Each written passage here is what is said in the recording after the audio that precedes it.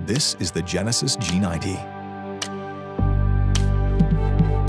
Depending on the trim model, your Genesis G90 is equipped with up to 4 USB-C ports located throughout the interior of the vehicle. The front 2 USB-C ports are located inside the center console storage area.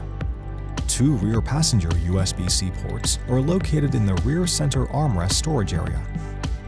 And for equipped models, a 3rd rear USB-C port can be found just below the air vents.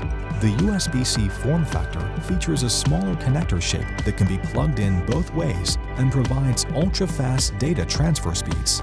Keep in mind that there are 2 types of USB-C ports here, one for connecting with the infotainment system and the other for just charging the mobile device.